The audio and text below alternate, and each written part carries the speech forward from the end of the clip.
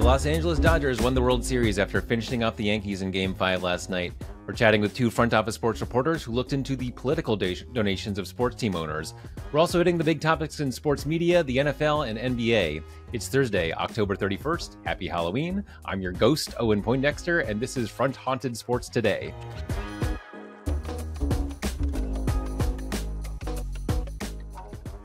Today, we're speaking with our tuned-in columnist Mike McCarthy on his reporting about the next big NBA media target and what keeps sports media execs up at night. Our reporters Margaret Fleming and Alex Schiffer did some extensive reporting on the political donations of sports team owners, and they joined to explain what they found. Yahoo Sports' Dan Titus joins to talk about the NBA. Plus, Netflix picked its next starting five, another young quarterback was benched, and a major sports investor may be pulling back. First, here are your top headlines. The Dodgers won their 8th World Series last night after beating the Yankees in Game 5 in New York. It was a glorious clash of the Titans for MLB, which saw a huge bounce back in viewership and huge demand for tickets. It's a series that I'm sure the league would have liked to see go longer, but with both teams shelling out more than $300 million this season in payroll, it's safe to say they will spend what they can to get back to baseball's biggest stage. On Tuesday, Better Collective, the parent company of Playmaker HQ, Action Network, and numerous other gambling-oriented outlets, laid off nearly 100 employees after downgrading its financial targets for the year. FOS senior reporter AJ Perez reached out for comments, but a spokesperson declined to say how many total layoffs there had been. CEO Jesper Sogard said on LinkedIn, "As external market conditions shift, it's important for us to recalibrate our spending and investment strategies to ensure sustainable long-term success." Over to the NFL, the Wayne County Prosecutor's Office is assessing a warrant request for the arrest of Lions wide receiver Jameson Williams on a concealed weapons charge. Police found a gun under the passenger seat of Williams' car during a traffic stop, but Williams did not have a license to carry a concealed weapon. This news comes in the middle of Williams' 2-game suspension for violating the NFL's PED policy. Game 3 of the World Series averaged 13.6 million viewers in the United States, making it the most-watched Monday Night World Series game since 2013. Even more notably, the World Series outdrew ESPN's Monday Night Football matchup between the Steelers and Giants by 200,000 viewers. May have taken a lackluster regular season game that happened to fall on the night of a pivotal World Series game, but for at least one day of the year, baseball was king in the U.S. Blake Griffin is in talks with Amazon and NBC to become an NBA analyst in a Charles Barkley-esque role. Griffin, who retired this year, could join Amazon Prime Video's NBA coverage as soon as next season and could be poised to become the face of Prime's coverage. FOS tuned-in columnist Mike McCarthy broke the news on Griffin's future, and he joins us next. I'm joined now by Front Office Sports tuned-in columnist Mike McCarthy. Welcome, Mike. Glad to be here. Great to have you on. So you broke some news this week. Blake Griffin is suddenly the new target for the NBA's new media partners. Yes, Blake has become a very, very hot free agent. After a 15-year NBA career, he called it quits this April. And now, from what I'm hearing, he's talking to Amazon, possibly NBC, possibly ESPN. What you have here, Owen, is one of the first cracks in this crumbling wall, which is going to happen as these new NBA partners come in. They got to completely staff up. They don't have anybody. So, I mean, if you get a guy like Blake, he's young, charismatic, Amazon can make him into their Charles Barkley and make him the face of their coverage. Also, I've been doing a lot of research on Blake for this story. Apparently, he's done stand-up comedy, he's done late-night TV, he's done movies. So this guy already knows his way around Hollywood, and he already knows how to entertain an audience. Yeah, okay, that's exactly where I was going to go because, sure, I could see him being, a very... a big draw, a big desirable analyst, but, wasn't someone who I knew to have like a media platform already. He's been in the NBA all this time. So right. Have we seen him, show his media chops? Apparently, yes, we have. Yeah. I mean, here's the key.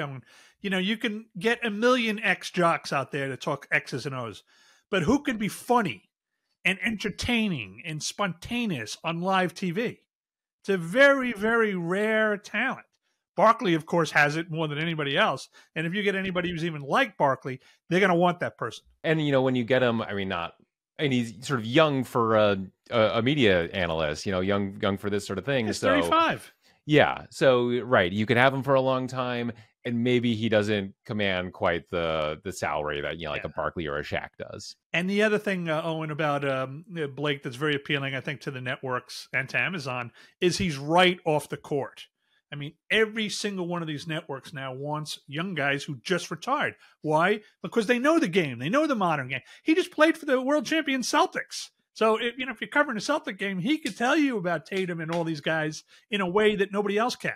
Yeah. Right. Yeah. He's like a human like docuseries where it's like, oh yeah, this guy said this to me in the locker room and whatever. Yeah. Well, this is his go-to move. Watch him, do this spin, Right. Yeah. He beat me on this, in like last season. Yeah. Very interesting stuff. It looks like he's going to end up somewhere. And good opportunity for Amazon to throw its very large piles of cash around. Let's hop over to baseball. So for at least one night, baseball actually was the most watched sport in America on an NFL night. The comeback of the Fall Classic, the grand old game stuck it to the NFL even for one night. Game 3 beat Monday Night Football. Look, anytime, Owen, that you beat the NFL at anything, it's a cause for celebration. And I think the fact that Fox and MLB are getting 50% audience increases and 15 million viewers for this World Series has been fantastic. Here's the key. Can this thing go 7? They're down 3-1, the Yankees. They look good last night, but networks don't root for teams. They root for length. They don't root for the Yankees. They root for Yankees Dodgers to go 7 games because that's when the ad dollars really start piling in, all that extra money from the extra games. So right now, if I'm Fox, I'm lighting a candle that the Yankees can make a comeback and push this to 7. Yeah. It's funny. On one hand, yes, it's Game 3 of the World Series, or not Game 3, Game 3 of the World Series between the Yankees and Dodgers, versus a pretty lackluster Giants team, right. And the Steelers on Monday Night Football. At the same time, like you said, anytime you can beat the NFL, especially when all of the NFL eyeballs are on a single game, and that's not even including the Japan numbers, which might double the U.S. numbers. Right, yeah. So, I think it's been an extraordinary postseason for Major League Baseball and a great postseason for Fox. And I tell you, I watched every second of that game last night, and it was riveting TV. Big plays, the crazy nut jobs in the outfield, attacking Mookie Betts. I mean, it was sports, Volpe sliding in, to home base. I mean, it was so exciting. And it was the kind of excitement that MLB needs a lot more of to actually compete with the NFL. Yeah, absolutely. Finally, you just wrote a column, very interesting stuff, on what keeps media executives up at night. And, probably everyone's knee-jerk response would be cord cutting. Actually, you found something else. Yeah, I mean, when I found, particularly when I went up to Bristol, is Josh Krulowitz, who's the head of communications up there, asked Jimmy Pitaro, the chairman, what keeps you up at night? Now, we're all sitting there saying, okay, what is Pitaro going to say? He's going to say cord cutting, right? No, he said, how do I resonate? How do I attract younger viewers, particularly the kids? They don't watch sports. They may follow sports, but they don't sit down and watch a 3-hour game. And that's how you monetize sports. So that could be the crack in the dam that, undoes this whole thing. You know what I mean? If we don't get this new audience to replace the graying audience, and let's face it, sports viewers are a graying audience. They're usually in their 50s or 60s. There could be big problems down the road. Right. I mean, if you think about like who's watching highlights, who knows what happened in the World Series game and Monday Night Football, that's a pretty diverse set of people. If you ask who watched the second quarter of, the like Bengals game on Sunday, right, like that's a very different audience because, those are the people who just turn on the game and leave it on. To their credit, the networks are trying new things. Pitaro, for example, said that Pat McAfee has had a staggering impact on their ability to reach younger viewers. He actually used that word staggering. He said from research that younger viewers love Pat. And then the other thing we saw this week was this Kids Cast out of ESPN, right? Where they're going to do the Simpsons version of a Monday Night Football game. I think you're going to see that more and more where you're trying to attract kids to watch the game so they'll actually watch as well as follow. I mean, as Pitaro said, on the one hand, this generation of younger people has Netflix and TikTok and all this stuff to attract them.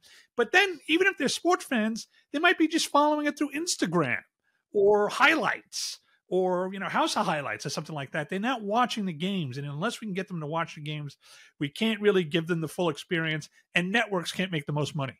Right. And part of the reason they love that the NFL loves Amazon, the first thing that they'll say is that average audience is something like 10, 15 years younger. And, that's huge for them. Every week they repeat that same number and number over and over. And Amazon is smart to do it. I mean, the NFL is tickled pink. And all the key audience demos and all the key advertising demos, Amazon Prime brings in a younger viewers in the linear networks.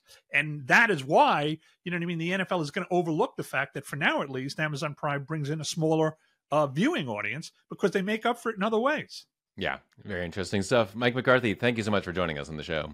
Thank you. Netflix announced its cast for the second season of its NBA docuseries Starting Five. The next lineup is Kevin Durant, James Harden, Shai Gilgeous-Alexander, Tyrese Halliburton, and Jaylen Brown. We've seen different formulas when it comes to athlete-focused docuseries. Quarterback went with the biggest star, Patrick Mahomes, a mid-tier quarterback in Kirk Cousins, and someone barely hanging on to his job, Marcus Mariota. The tennis series, Breakpoint, mostly aimed high, but also mixed in some lesser-known names. The same was true of the golf series, Full Swing. Starting Five is clearly getting the biggest stars they can find. The first season's cast is LeBron, Jason Tatum, Domantas Sabonis, Jimmy Butler, and Anthony Edwards. Both that group and this next one would be the best starting five in the NBA if they're all on a team together. Drive to Survive was incredibly successful in introducing people to athletes they had never heard of. That can work, but if you can get the permission, you're going to get more eyeballs if you can just sign the biggest stars out there. Saudi Arabia's public investment fund is shifting its allocations to focus more on domestic projects, and normally we don't report on the strategies of sovereign wealth funds here, but the PIF happens to be arguably the single largest investor in sports properties in the world. It owns Premier League club Newcastle United, it funds Live Golf, it has major investments in the world of tennis, and the country will host the 2034 World Cup and the 2029 Asian Winter Games at a mountain resort that is still under construction. Some of those could be considered domestic or international investments, and that accounting may have some very tangible effects on the sports world because the PIF has around $930 billion in assets. Either way, there will still be plenty of money for them to throw into sports, and of course their international investments touch many sectors of the economy, but even a reallocation of a few percentage points could redirect around $25 billion. To the NFL, the Indianapolis Colts are benching quarterback Anthony Richardson in favor of 39-year-old backup Joe Flacco. Richardson has struggled this year after having his rookie season cut short by injury. He also took himself out of Sunday's game for one play because he was tired. That's very relatable to me, but the Colts weren't pleased. There's arguably a trend here. Bryce Young, last year's top draft pick, was benched earlier this year. Will Levis was also in that draft class, was in danger of being benched before he was injured. Other recent high draft pick QBs, such as Trey Lance, Justin Fields, and Mac Jones, are all without a starting job. At the same time, there are plenty of counterexamples. Jaden Daniels, CJ Stroud, Brock Purdy, and Bo Nix are some of the league's biggest stars, and they are all still on rookie deals, which means they are some of the most valuable players in the NFL because their teams can spend more on other positions. Drafting a quarterback is still an inexact science, but when you get it right, suddenly you're a contender. When you get it wrong, you're kind of a mess for a while, but the reward side of that risk-reward equation is big enough that teams are going to keep giving highly touted draft picks starting jobs and hoping that it works.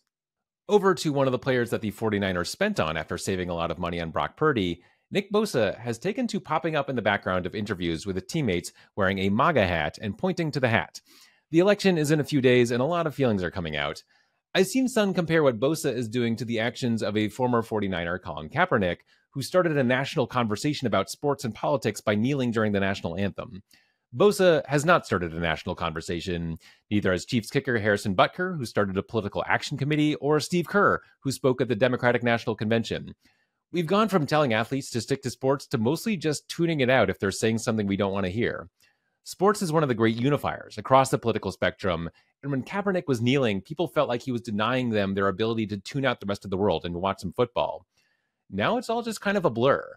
I'm sure at some point, some athlete will do something that pierces through all of this and makes us have a new kind of conversation about this, but I don't know what that will be, because the lines we weren't supposed to cross just 10 years ago have mostly vanished. Speaking of which, my colleagues Margaret Fleming and Alex Schiffer spent weeks researching the political donations of sports team owners. They dug up a lot, and they join us next to discuss their findings. I'm joined now by front office sports reporters Margaret Fleming and Alex Schiffer. Welcome, Margaret. Welcome, Alex. Hey, Owen. What's up, Owen? So the two of you spent weeks researching the political donations of sports team owners and some other figures in the sports world. Lots to get to. Everyone should check out your piece because there's more in there than we can get to in this segment. But let's start where you guys started in the piece with the biggest donor in sports and one of the biggest donors in America, and that is the relatively new Dallas Mavericks owner, Miriam Adelson. Alex, talk to us about what Adelson is contributing to the political sphere here. Yeah, I mean, she's given $100 million essentially to have Donald Trump reelected. She said she was going to do it earlier in the year, and she literally put her money where her mouth is and gave 9 figures to his campaign and its efforts. You know, obviously you can't donate that much in one swing to that, but just throughout all of her efforts in various places to put it, and it is by far the highest amount of any American sports owner that we found, and no one else can really touch. She's in an atmosphere all by herself. Yeah, one thing I found striking is that if you count that 100 million plus her congressional donations, and this is all to political action committees, of course, you can only give I think 3,300 to individual campaigns. PACs kind of let you do whatever you want after that. Anyway, she's actually given more to Republican causes, to Republican candidates, than Elon Musk, who's received all sorts of coverage throughout this election cycle. She has quietly done almost as much for Trump and more for Republicans total. The other biggie, Margaret, is Ken Griffin, who is a backer of U.S. soccer. He's one of the people that brought Mauricio Pochettino to be head coach of the national team. He's also almost as big donor to Republican causes. Yeah. He's given more than $100 million to Republican causes, and that's just a lot. He hasn't come out and endorsed Trump. He said he thinks that he will win, but that's been an interesting thing that, definitely came up in our research, was that a lot of these really big donors would give to causes on one side, but weren't necessarily giving to the candidate or endorsing the candidate. And he was one of them. But he's a huge figure in U.S. soccer, and just a huge donor across the board in all different kinds of industries, but has leaned really red for this election. Yeah, and that does seem to be a pattern among many of the biggest donors, is often spreading their money around to various PACs, usually on the GOP side. Another one, Margaret, is minority owners of the Bears, Pat and Shirley Ryan. Yeah, they're huge Northwestern donors. Basically everything at my alma mater is named for the Ryans, and they were also on that Washington Post list of kind of top 50 donors, and they were leaning Republican as well. Who are some of the other names that popped out to you guys? I mean, there's so many to get to, but we should just hit a few of the top ones. Who else kind of stands out in this picture? Yeah, I'd say for NBA, the DeVos family, who owns the Orlando Magic, they gave about $12 million as a family to various Republican causes. Tillman Fertitta, the Rockets owner, also had his money spread around a lot. I remember he had like a $400K plus donation to a Trump PAC, but also to a bunch of different Republican causes. Mickey Arison of the Heat, to me, is a very interesting donor because a lot of, he donated to a bunch of politicians kind of across the country, whether it be in California or Idaho, and random states like that where you're like, why does the Miami Heat owner care? But then you look, and some of those politicians are on the Senate subcommittee and House subcommittees for like transportation. Mickey Arison's fortune comes from the Carnival Cruise Line, so he's very strategic in backing the pockets of people who can affect his industry the most. I think you saw some of that depending upon where you looked. Dana White for UFC gave, I think, $10K to every Republican every GOP party, every GOP state GOP. So Hawaii Republican Party, New Jersey Republican Party, etc. Sorry that took so long. So I'd say he was an interesting one. Adam Silver had a couple of donations. I'm pretty sure he was the only commissioner of the major sports to donate. I mean, Dana White's obviously UFC's kind of commissioner, but he had a handful to Hakeem Jeffries, to the North Carolina Democratic Party. He had a donation, I believe, for Kamala Harris. So that's another interesting one, just because most of the commissioners didn't really touch that stuff. Yeah, and Silver, is an interesting case. There's a few kind of both side situations here. Silver and many of the owners in the NBA are one of those. Obviously Adelson and Fertitta are making major donations to the GOP, while their commissioner is donating to Democrats. There's also some families and ownership groups where we see some donations on both sides. the Bucks, who also own Manchester United, the Glazer family. Avram has given over $3 million to Democrats. His brother Edward has given nearly $1 million to Republicans. You see that with the Ricketts family, with the Cubs, with the brothers giving heavily to Republicans, and the sister Laura giving pretty generously over $1 million to Democrats.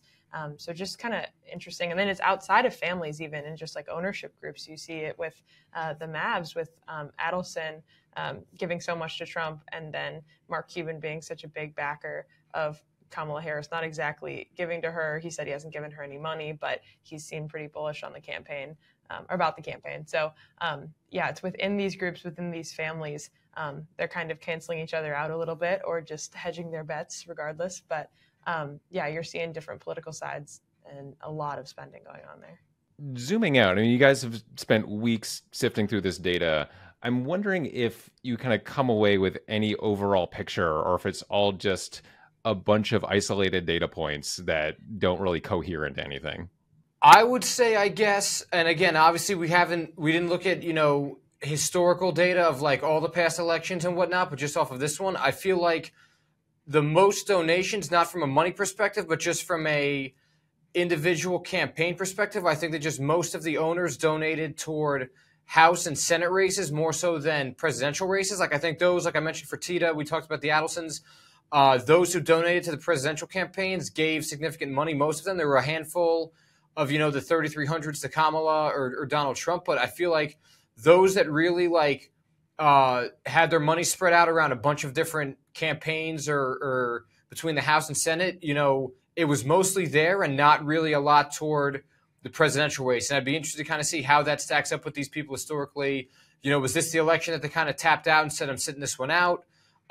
Is this historically how they've always donated? I think that's probably, if you just kind of look at our Excel sheet, the thickest and the most action with a lot of people is in the House and Senate, and the presidential race is very much a random. There's more randomness, I'd say, to it of who donated and who didn't. I'd say X out of 10 owners donated toward House and Senate races more so than X out of 10 donated to the presidential campaigns, which I think is an interesting correlation, given that as a nation, all we've talked about is the presidential race, whereas the smaller ones haven't really gotten much attention outside of the local level. Kind of going off of that, I feel like I've been really surprised with how many people have given to really key Senate races, specifically in Ohio with Marino versus Brown, and then in Pennsylvania. Oh gosh, I'm forgetting it. Sorry. You're going to have to.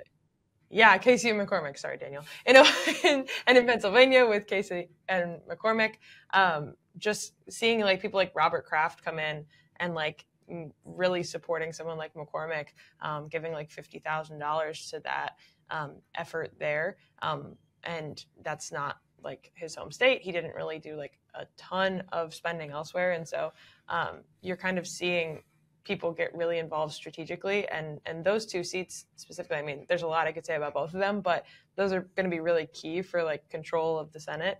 And it's both Democratic incumbents and Republican challengers, and pretty strong Republican challengers. So it's really interesting to see owners who are kind of really investing in that, or to see like, the Gridiron PAC or the MLB Commissioners PAC, like which side of those arguments are they supporting, or that, that race. So I've been really interested to see like how people are getting involved in, like Alex said, it's about a little bit more than Donald Trump and Kamala Harris, like where they're giving their money in places that could actually have a really big impact. And if I can piggyback off of Margaret real quick, we're in the middle of the World Series right now where the Yankees and Dodgers have the two highest payrolls in baseball, but neither of their owners really donate to anything in our findings. So it's also interesting just seeing like the Cincinnati Reds, the San Francisco Giants, like their owners are two of the biggest in the MLB who donated to various races. We mentioned the DeVoe family who own the Orlando Magic. It's just interesting too that the correlation between like the spending that the families did versus the reputation their teams have for spending. We're talking about a lot of small market teams that aren't really known for landing marquee free agents or handing out these gigantic contracts. And but if you do some of the math on what these owners donated for some that own some of these smaller market teams, not that we're talking like a Shohei Ohtani contract number outside of like Meir and Adelson, but it is just interesting that the stigma of like these teams don't really spend for their free agents or take care of their players or that doesn't really translate to politics, I guess, is what there's definitely some correlation there. Alex Schiffer, Margaret Fleming, great work on the piece, and thank you for joining us on the show. Thank you, Owen. Thank you. Up next, I spoke with Dan Titus on the changing face of the NBA, the parity in the league, and how sports betting has changed fantasy basketball. He also has a pretty interesting career arc. We discussed all of that, and that's coming up next. I'm joined now by Yahoo Sports NBA expert and fantasy basketball analyst Dan Titus. Welcome, Dan. Hey, Owen. Nice to meet you, man. Thanks for having me on. Yeah, great to have you on. So actually, first want to just learn a little bit about you. You got your start, as many basketball writers do, in the aerospace industry. What were you doing, and how did you end up, eventually switching to writing about basketball? Yeah, so I started out my career, graduated from Virginia Tech in a recession, so I had to find a job. So I wound up working for Lockheed Martin for 11 years, and it was a really good run. I was a project manager for commercial satellite and missile defense programs. Did everything from a closed area to, doing high-end production support. So it was a good ride, man. But I just found myself more often than not going to my car and surfing the waiver wires for the latest ad or reacting to some injury news. And I had this aha moment one day driving back. I live in the Bay Area, and commuting's awful. And I was just thinking to myself, I can't keep doing this. And it just so happens I reached out to a fantasy analyst in the industry. They met up for coffee, and they're like, hey, you should go to this event and learn more about it. I was like, okay, cool. So I did that. And next thing I know, that just spiraled into my interest in, hey, I think I really want to write about fantasy sports. And that's kind of how I got started in the industry. I've been playing fantasy sports for over 20 years. I've been playing on Yahoo for 20 years too. So it was a full circle moment for me to come back and actually be able to create content for a company that I've admired for so long. So been a really fun and unique journey. Had some entrepreneurship opportunities in between there. But ultimately it led me back to, being a full-time content creator. So couldn't be happier. Yeah, very cool. And yeah, very much sympathize with the Bay Area traffic thing. I've had to deal with that a couple points in my life. Looking broadly at this NBA season, what's stood out to you so far? So for me, it's just really been the Lakers. I think if you're watching as a casual fan, obviously there's a lot of fandom around the Dallas Cowboys and football. They're terrible. Whereas when the Lakers are good, basketball is better. So I think JJ Redick's really instituted this newfound enthusiasm around the Lakers. And when the business of basketball is good is when their stars are at its peak. And I think one thing that's been great is that LeBron James has been the face of this league for, upwards of 20 years now. And it seems like he's the oldest man on the court, and yet he's still playing more than some of the younger superstars. So I think, initially as I'm looking at some of the NBA ratings and viewership numbers, the numbers are a little bit down to begin the season because there's a lot of star players that are missing the games. But hey, as long as LeBron James is still out there, I think we're in good hands. But yeah, I think that this is a really pivotal point in the NBA's landscape because I think this could be an opportunity to see a changing of the guard. We could be seeing a new face of the NBA coming up very soon. We don't know how much longer LeBron James can defy Father Time. Stephen Curry's getting older. Kevin Durant's getting up there in age. This could be the time where we start seeing that pendulum swing of Anthony Edwards, John Morant, Tyrese Maxey, all these younger players kind of coming up into their own and possibly getting more shine as superstars in this league. Yeah, actually, I wanted to get into that kind of face of the league franchise. Just quickly on the Lakers, it's only been a few games, who knows? But it just kind of makes me a little bit think of that Warriors season where, what was it, 21, 22, when they won the championship again, where it felt like, no, they're still the team that had that dynasty, and some years that can just all come together again. I don't know if the Lakers are going to do that, but I think they're reminding us that they won a championship not that long ago. Maybe they could make this work. Obviously a lot of competition out in the West. Yeah. On that face of the league thing, I was thinking about this too, where, I think it's still LeBron, Steph is still around, Durant is still really good. But not only do you have a good young group, the guys you mentioned, Ant, Maxey, I'd throw in Wemby there too. But you've got this middle tier as well. Just middle tier in age with Luka, Jokic, Giannis. SGA. Mm-hmm. Yeah, they're going to be around for a while, and they're still superstars. They're still, people that could be the big star on a championship team. I feel like the NBA is in a really good place in terms of just having a diverse group of really good players who like fans can get behind and be really excited that like this is the guy on your team. That's exactly right. And I think it just speaks to the NBA's ability to just become a global business.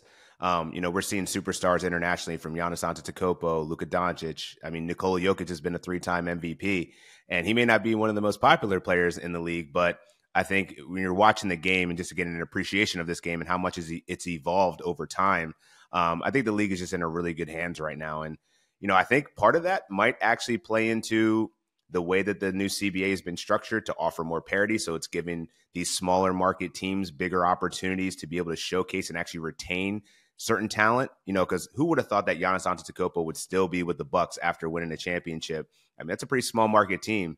Yeah, he was kind of flirting with like, maybe I'm going to go to New York. Still, maybe, there was a couple of He's still kind of floating it too, passive aggressively. But, when you mentioned Victor Wembanyama, if the Spurs can be able to retain him, I mean, talk about an ideal landing spot, him going to the Spurs, potentially being under the tutelage of Greg Popovich for the beginning part of his career. We could be seeing these smaller market teams actually emerge as legitimate, championship type teams. And I think that the new CBA kind of helped that kind of usher that in and actually have some staying power here for at least the next 7 years. One, I think the parity is really good. And I'm wondering if this is about like the peak parity that we can achieve and maybe that we want to achieve. Like you want there to be some level of sustainable success. Like it's not just like random every year. Yeah. Do you think this is about as good as it can get parity wise? I mean, we've had 6 different champions in 6 years. I think that we saw when the player empowerment movement was at its strongest, NBA stars were just deciding where they wanted to go. And the league was like, we can't continue to have this because there was just so much of an overwhelming dominance by certain teams. Like we watched the dynasty of the Warriors, with Kevin Durant coming here and then before that, the Miami Heat for a short amount of time. So I think that it was a crucial element that needed to happen. And I think it's better for basketball and better also for viewership because how often are casual fans going to just tune into, a random Tuesday game when they know that these teams realistically don't really have a chance to really amount to anything more than like a playoff contending team. I think it just opened up way more opportunity for the whole league at large to not only be more profitable, but also to be a more entertaining viewing experience by having so much more parity. Do you point to anything in particular in terms of like players having less of a say over where they go? I mean, I'm thinking of Dame Lillard, especially because he said when he was leaving the Blazers, or like when everyone knew he was going to leave the Blazers.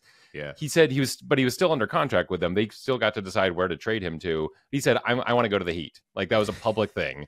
And we've seen a lot of players do that, where they're like, here's my one team or my 3 teams where I say it's okay for you to trade me. And we've seen a lot of those players go to that team. Lillard obviously went to the Bucks, and I think James Harden's another example of a guy who like tried to control his fate. Ben Simmons a while back. Did something happen that made it so players didn't get to always just like pick their spots?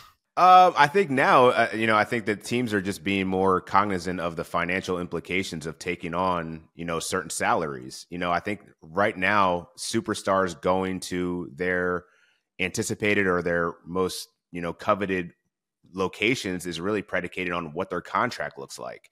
Brandon Ingram has not gotten a contract extension yet. And that's because other teams are looking like, how can we fit him into our cap situation, knowing that we have to pay him that much more money? I think it's really going to hamstring teams from really stockpiling these all-star caliber players that are in their primes. This is really about to be about a lesson in mathematics and financial stability, because you're going to have to figure out which superstars are going to want to take a discount, like the New York Knicks and Jalen Brunson taking such a significant discount in his max deal to be able to allow other players to come in, like Karl Anthony Towns. It's going to be actually very selfless opportunity for stars if they really want to team up with certain teams.